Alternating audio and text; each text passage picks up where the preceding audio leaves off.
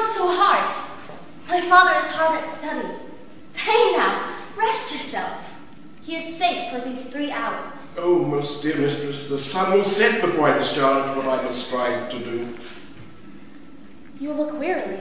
No, noble mistress, 'tis fresh morning with me when you were by at night.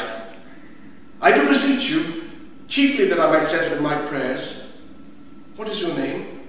Miranda. Oh, my father, I have broke your hest to say so. Admired Miranda. Indeed, the top of admiration, worth what's dearest in the world. Full many a lady I've eyed with best regard, and many a time the harmony of their tongues hath into bondage brought my too diligent ear.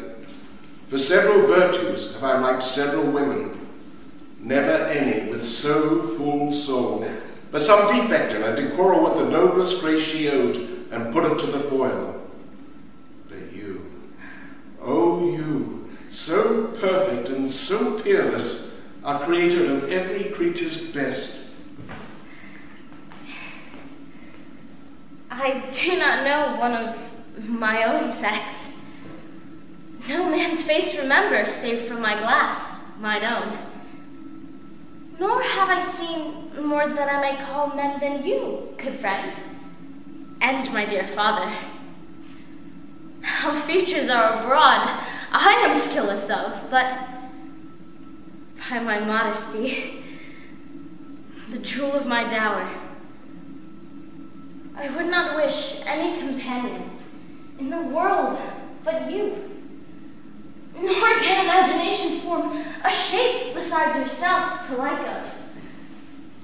But I prattle something too wildly, and my father's precepts I daren't to forget.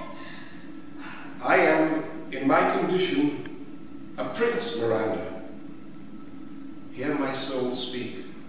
The very instant that I saw you, did my heart fly to your service. Do you love me?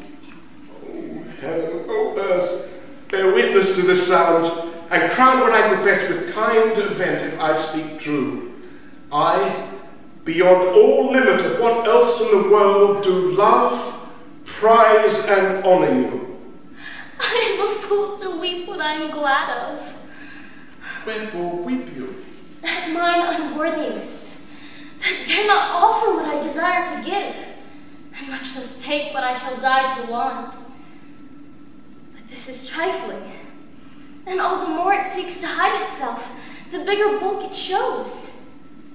Hence, bashful cunning, and prompt me, plain and holy innocence.